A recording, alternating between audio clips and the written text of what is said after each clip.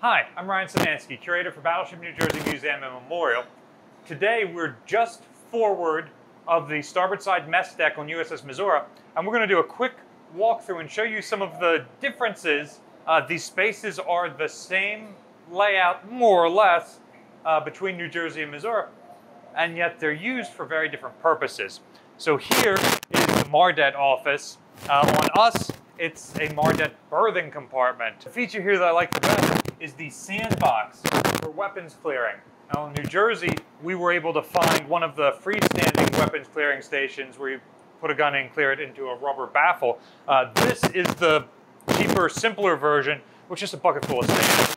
Here, before the Marines turn their weapons back in, they verify that they're unloaded by putting the muzzle into the sand and unloading it. If a round goes off, it's absorbed by the sand. All the explosion of the projectile coming out and everything is contained in the steel box. You can also see where the 50 caliber machine guns are mounted when not up on the tripods on this ship. This should be a bread cooling room on New Jersey. However, here it is the small arms locker, which is important. You'll see later, they can't put a small arms locker where we do.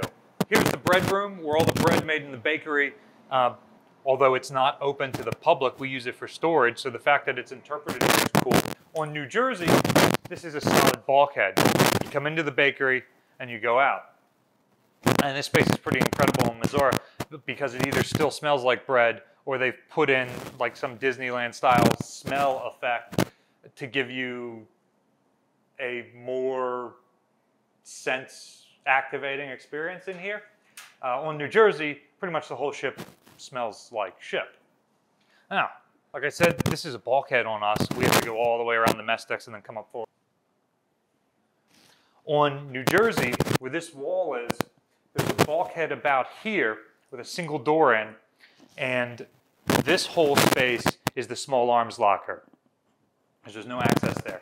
That is because right down this hatch is Mardet berthing. So if there's some sort of general quarters, the Marines run up this hatch. The first 3 men would come to this door and be handed a 12-gauge shotgun and keep going, one each to the forward and aft gangway. And the rest of the crew would get their regular weapons issued and then head out this door. As we continue around, we've got the access to the ship's incinerators here.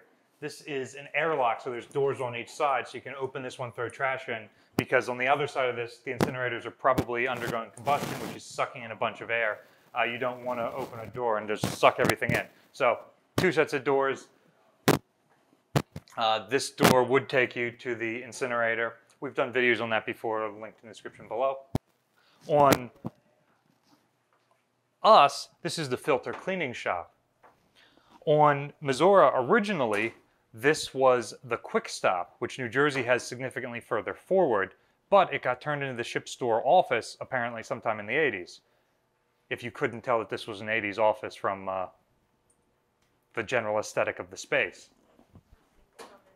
Coming over this way, we've got the most important thing on the ship. On New Jersey, there would be a door right here to get into the butcher shop, but on Missouri, critically, the butcher shop has been deleted. You're not butchering whole cuts of meat on board like you were in World War II, and it has been replaced by, drum roll please, the donut shop. On New Jersey, we had to make our donuts in the bakery, but on Missouri, they have a whole donut shop. That's the only reason I can think of that Tommy Lee Jones would want to take Missouri instead of New Jersey in Under Siege, the documentary.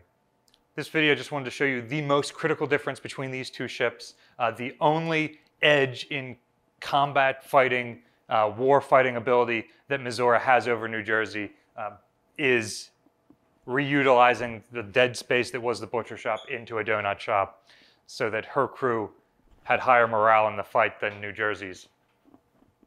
Battleship New Jersey receives operating support from the New Jersey Department of State, also from a number of other businesses and private individuals like yourselves. We really appreciate your support. There's a link in the description below if you'd like to donate to Missouri and support their continued restoration so they can buy more of those stink bombs that make the donut shop smell like bakeries. Also linked below are their social media pages so you can follow their restoration efforts and see when they're opening new spaces like the donut shop here, which is available on their regular self-guided tour route. You can support Battleship New Jersey by liking, sharing, and subscribing so more people find out about us and our channel. Thanks for watching.